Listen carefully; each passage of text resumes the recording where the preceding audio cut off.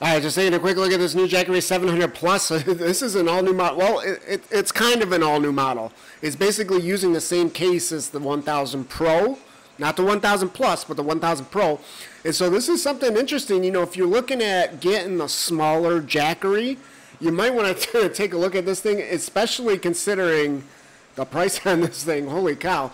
So yeah, if you're looking at getting like a Jackery 500 or a Jackery 300 even, you might want to take a look at this because it's still small, lightweight. You know, we'll talk about all the specs here, and we'll do a comparison to the 1000 Pro as well, since it's using the same case, because a lot of the specs are the same, a lot of them are different. And yeah, especially if you're looking at the Jackery 500, like, don't buy that model. That's by far the oldest model that Jackery is selling.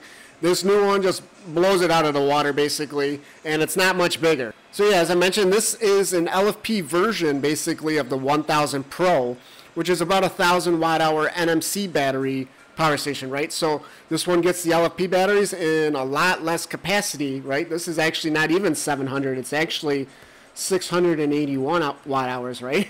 And why is this? Of course, because LFP battery cells are much larger, right? They just have less energy density.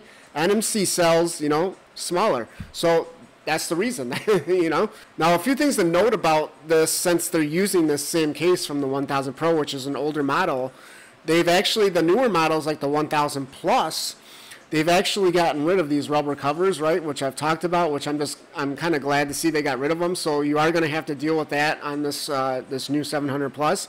But the benefit of this design is we do get those little exposed screws that I really like on here. It's just a nice little design detail, makes these things look really well built.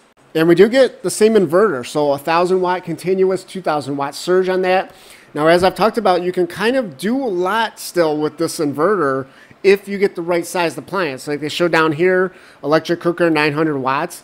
Yeah, you're going to want to look for things that are about around 900 watts. If you want to heat up water, a coffee maker, a hot plate you want to cook with, look for something that's around 900 watts. And the advantage of having a smaller inverter like this is, you know, if you do get the right appliances, you still get the capability, but you're going to use a lot less power, right? Just when this inverter's on, you know, it's going to use the power draw of the inverter itself is just going to be a lot less. You know, a lot of people, they want a power station with a 3,000 watt inverter, 4,000 watt inverter, right?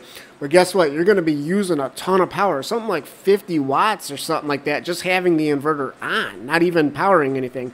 So that's the appeal with going this route. So while the inverter is the same as the 1000 Pro, the charging is not. So it's basically about half what the 1000 Pro can do. Now the wall charge is, you know, the amount of time it takes is about the same because this battery is so much smaller, right? But the solar is kind of the big comparison here. It's basically half. So the 1000 Pro could actually do 4 200 watt panels. Whereas they're saying here, 4 100 watt panels, right? So the input on this, you know, the voltage range is the same as all the other kind of these newer Jackeries, right? It's 11 to 60 volts. You can, you know, that's still pretty decent. But the thing is, there's a cap of 200 watts per input. Okay, so, you know, this model, like all the other Jackery Pro and Plus models, has those dual inputs, which I really like because it gives you some flexibility, right? You can have 2 different sources charging this thing at the same time, or you can just double up solar. But yeah, so 200 watt cap on each input, you know, for a total of 400 watts. So, you know, in this size battery, that's actually pretty good, but the 1000 Pro could do 800 watts. Right? So yeah, big time solar on that thing for a small portable unit, right? So 400 watts on each input. But this unit does get the Jackery app, so that's something the 1000 Pro model does not have. And look at this, 22 pounds on this thing. So this thing is actually lighter than the 1000 Pro. That was about 25 pounds. In fact, 22 pounds is exactly what the original Jackery 1000 weighed. So yeah, you know, very lightweight, very portable. And still, you can do a lot with this thing, but you're going to have to make sure you have a way to recharge this thing, right? I mean, you know, less than 700 watt hours on this thing. But yeah, 400 watts of solar, that would kind of do the trick. So if you've been looking for a smaller Jackery with an LFP battery that still has good capability, this is, I mean, this is what you've been waiting for, basically. And as you can see here, you know, basically just a recap, a direct comparison against the 1000 Pro.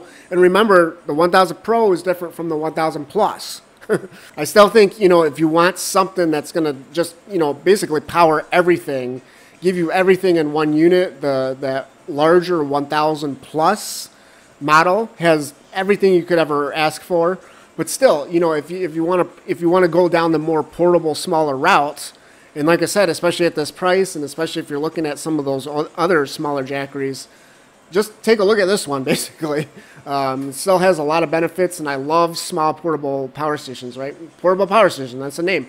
So yeah, hopefully you just kind of found this helpful, interesting. Yeah, thanks for watching.